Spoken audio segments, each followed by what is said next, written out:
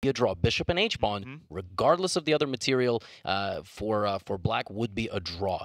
And I think that is what Duda recognized. He could sacrifice his bishop. He doesn't have to actually defend his bishop. He could just leave it there to die for the pawn, and it's going to be a draw.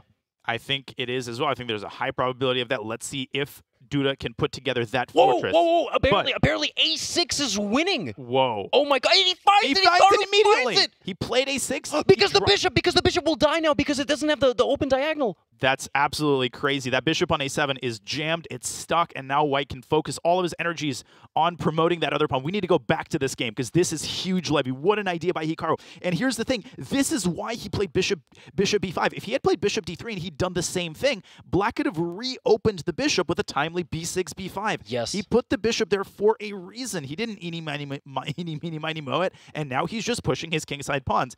He doesn't even rush to recapture C3. This is so ridiculous. He's going to get his king to B7. He found the only trick in the position. He literally found the only trick. It's over. It's over. And let me just show a really quick sample line.